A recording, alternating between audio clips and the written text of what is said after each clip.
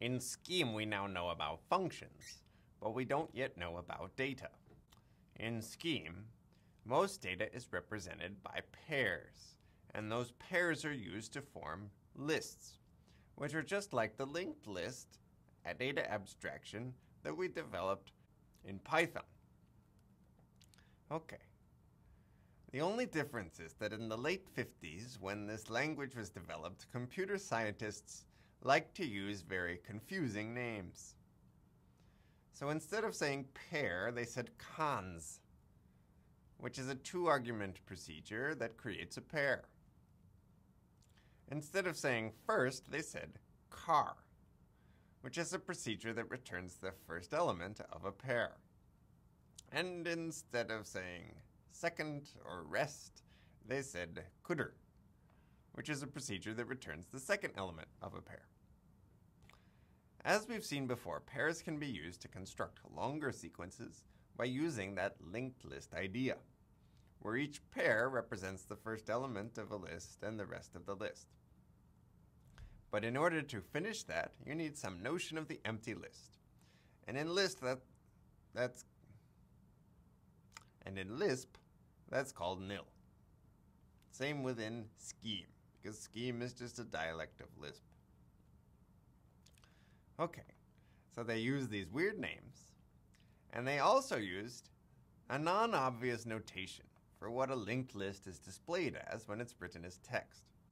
A list in Scheme, which is really a linked list, is a pair in which the second element is either nil or another list. But Scheme lists are written in parentheses, separated by spaces, without any nesting. So conceptually, the structure of this list is nested. First and rest, has first and rest, has first and rest. But when you write it out, you don't show that nesting. There's something called a dotted list, which has a value for the second element of the last pair. So normally, a linked list has this restriction, that the last thing has to be nil or another Scheme list. But a dotted list doesn't have that restriction at all, so it might not be a well-formed list. So those are the rules. Let's look at examples. Lots and lots of examples. That's how you master this particular topic, which is worth understanding because it's always involved in some aspect of Scheme as you work on a larger program. Okay, so I can cons together 1 and 2. That means create a pair with 1 and 2 in it. And if I look at x, it will be displayed as 1.2, which says first element 1, second element 2. The car of that is 1, the coulter is 2. No big surprises so far. The big surprise comes when I cons 1, cons 2, cons 3, cons 4, and nil, creating a linked list structure.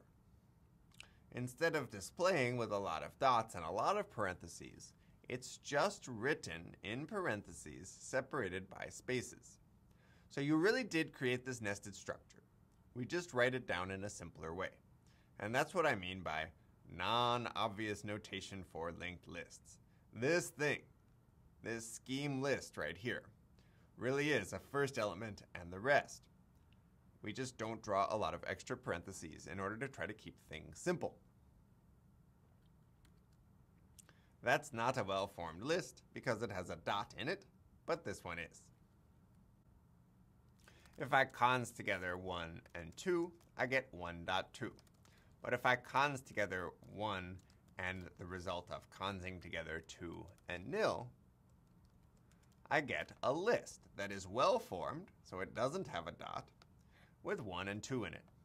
So even though this looks simpler than that, it's actually a nested structure, whereas this is not. So the coulter of the first thing, cons 1, 2, is just the number 2. But the coulter of the second thing, cons 1, cons 2, nil, is actually a list containing the number 2.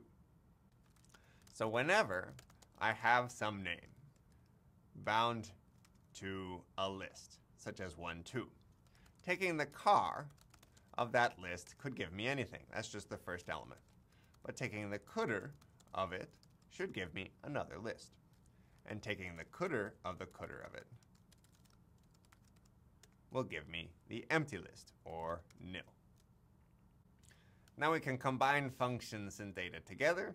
I could write a procedure called length of s, which computes the length of s. In order to process a linked list, I have to iterate through it to see how long it is, and the only means of iteration we have is recursion. So if it's the case that s is empty, then we know exactly how long it is. It has length 0. Otherwise, we have to add 1 to the length of the rest, or cdr, of s. By closing all of the different combinations that I opened up along the way, I've successfully defined this procedure.